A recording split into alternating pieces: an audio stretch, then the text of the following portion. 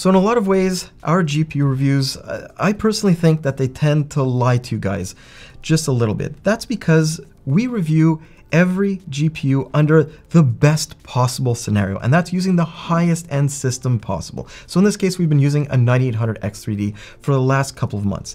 But the reality is that most of you are not going to be pairing up today's GPUs with the highest end system available. You might be looking at something a little bit more affordable, or you might be using these new GPUs as a simple drop-in upgrade. So we might not actually be expressing exactly how these GPUs might perform in a more realistic scenario. And when that happens, the biggest question is whether or not those systems, which aren't the most powerful around to begin with, will end up bottlenecking a brand new GPU to the point where a card that might look amazing when running on a 9800X3D simply won't deliver anywhere near the frame rates it should when it's installed into a more affordable setup. And that's what this video is all about, right? We took two of the most popular GPUs on the market right now, the RTX 5070 and the RX 9070 XT, and we put them through a crazy amount of testing. Hold on a second. Let me go through this with you.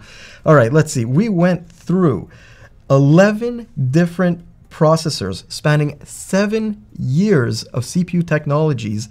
Not only that, there were 6 different platforms and 14 different games tested. And those processors are all mid-tier examples from AMD and Intel from both companies' 5 series going back a few generations to the 9600K and 3600X. I'll also be adding in the 9800X3D for a best case example. Finally, there's also the 9600K being run with an RTX 2070 as a baseline for everything. That can be used as an example of what a simple drop-in upgrade to the RTX 5070 or RX 9070 XT would look like. We're going to be running every game at 1440p with the highest possible settings, since if you're spending this kind of money on a GPU upgrade, I think those are, I guess, reasonable goals that everybody should at least expect. I also wanted to go through the charts with you guys because we will be throwing an epic ton of information at you in a relatively condensed format.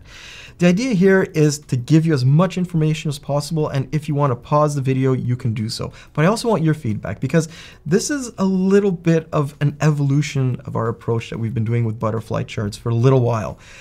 If you have strong opinions either to the positive side or the negative side about the way that we're doing this, please put them in the comments down below. So all of the RX 9070 XT numbers will be on the left side, while the RTX 5070 will be on the right. We purposely separated them here since this is not, and I repeat, not a GPU comparison, since these cards target slightly different markets and price points. The focus is solely on CPU scaling for each, nothing more. Let's start with Alan Wake 2, and for the most part, we run face first into a GPU bottleneck, going all the way back to Intel's 10th gen and the Ryzen 5 3600X. So basically, every CPU ends up delivering about the same amount of performance with both of these GPUs. There are a few exceptions though. Typically, Intel's 11th gen and later CPUs give a little bit lower 99th percentile frame rates, and while the 9600K isn't really bottlenecking the 5070, the 9070 XT's extra horsepower leads to it trailing the other processors by about 13%.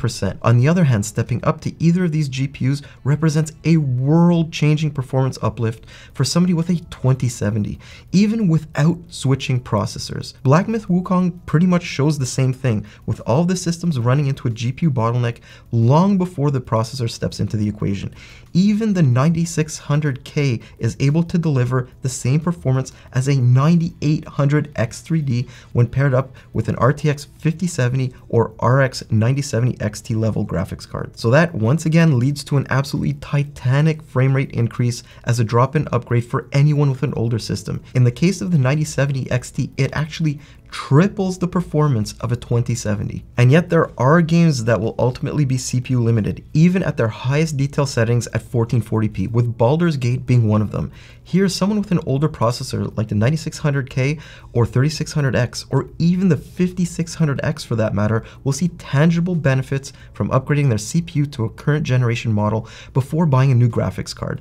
I mean, let's put this in context. Let's say you have a 9600X with an RTX 2070 and bought the RX 9070 XT. Well, because of a processor bottleneck, that money was just thrown out the window since you won't really notice any frame rate benefits. Meanwhile, stepping up to a 14600K, 265K, or 9600X will make a huge difference. Still though, if you want the best possible outcome, a 9800X 3D is absolutely the way to go here. CS2 on the other hand gives us very different results. This isn't the best optimized game for Radeon GPUs, so other than some reductions in 1% lows for older CPUs, every setup gets the same performance. The RTX 5070, well, that tells a whole other story, with there being a very gradual frame rate uptick from one generation to another on the Intel side, while AMD CPUs see a huge jump in 1% lows on the newer AM5 platform. And unlike Baldur's Gate, doing a drop-in upgrade is hugely beneficial,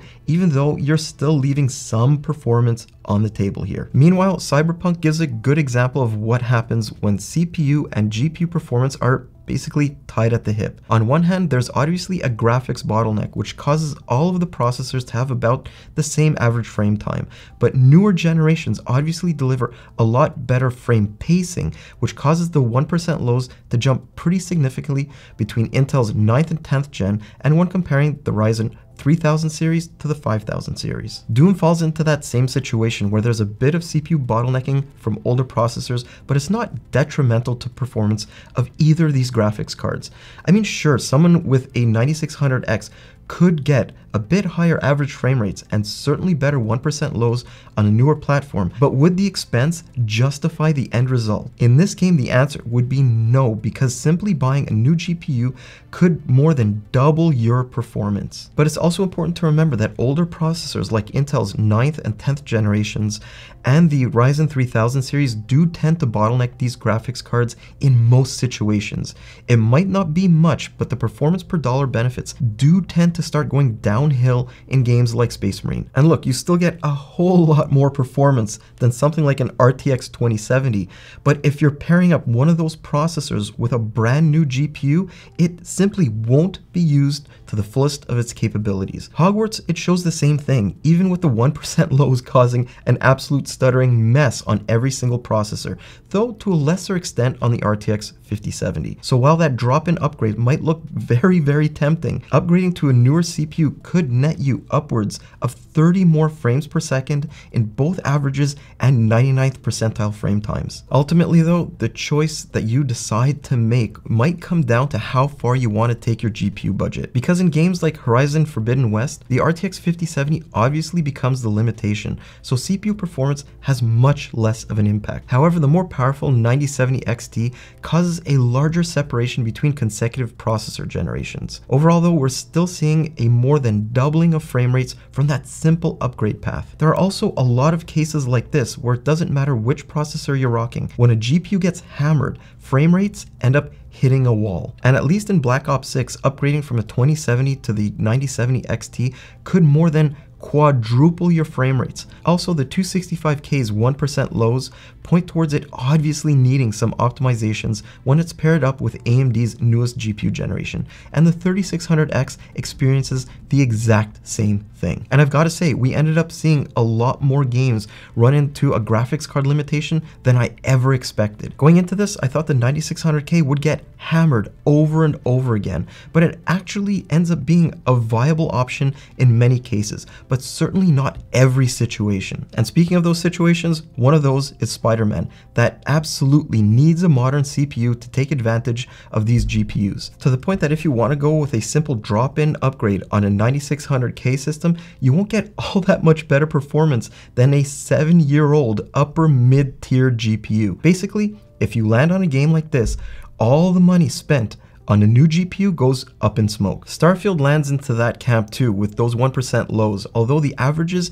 do tend to get a pretty big boost when dropping an RX 9070 XT or RTX 5070 into an older gaming PC. At least with GPUs from this performance tier, people with mid-range Ryzen 3000 or Intel 9th gen CPUs or anything earlier than that, well, they should really think about upgrading, at least for more CPU intensive games. But anything that heads into a more, I guess you would call it a GPU intensive zone, will pretty much end up being a wash between all of these processors. Though even here in Warhammer 3, some setups are starting to show their age a bit. You'll see relatively huge frame rate increases when replacing an older GPU like the 2070, but when you step up to something like the RX 9070 XT, there's still going to be a bit of performance left on the table without a significant CPU upgrade. So I'm guessing at this point in time, the results, they sort of speak for themselves. And I think that a lot of you guys might actually be breathing a sigh of relief that your slightly older systems, or even a lot older systems,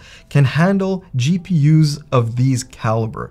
But there's also a couple of other things that jumped out during testing too. So to sum things up, if you have a mid-tier system that's, I guess, 7 or so years old or newer than that, the amount of additional gaming performance you get from upgrading your entire platform simply isn't worth the cost. At least not when the GPU is an RTX 5070 or RX 9070 XT. So anything from the Intel 10th gen and Ryzen 3000 series onwards, you're perfectly fine. On the other hand, if you're rocking a more powerful CPU from any of these generations, well, they'll hold up even better than what I showed here.